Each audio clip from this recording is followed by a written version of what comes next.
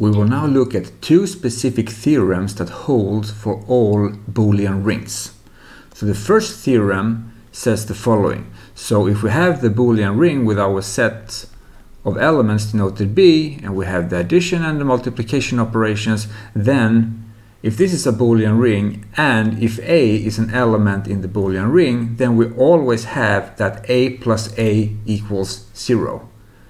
And another way of saying this is that all the elements have characteristic 2.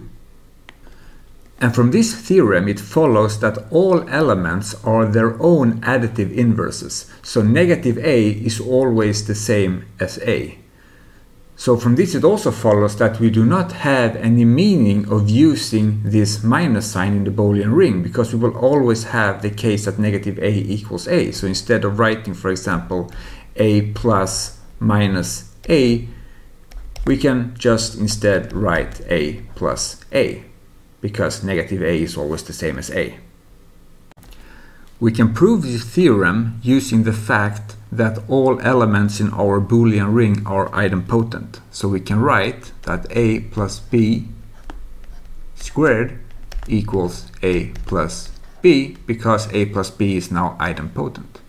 We can also write that A plus B squared equals A plus B times A plus B. And using the distributive law, we can write this as A squared plus AB plus BA plus B squared. And again, using the definition that our elements are idempotent, we can write A squared as A. So here it says A plus AB plus BA plus B. And now we can combine these two expressions and see that A plus B must equal A plus AB plus BA plus B. And now using the cancellation law, we can see that 0 must equal to AB plus BA. And since this is true for all our elements, we can put B as 1, which will give us that 0 equals A plus A, which is exactly what we wanted to prove. Our second theorem says that the Boolean ring is commutative. So remember that all rings are commutative in the addition operation, but they are not necessarily commutative in the multiplication operation.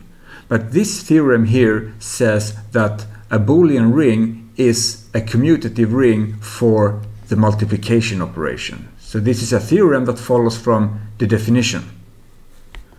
And this we can easily see from the proof that we had before. So if we look at this part of the proof, we have now said that 0 equals AB plus BA. But since all our elements now is its own negative inverse, from this it will follow that AB will be equal to BA, which means that it is commutative in the multiplication operation.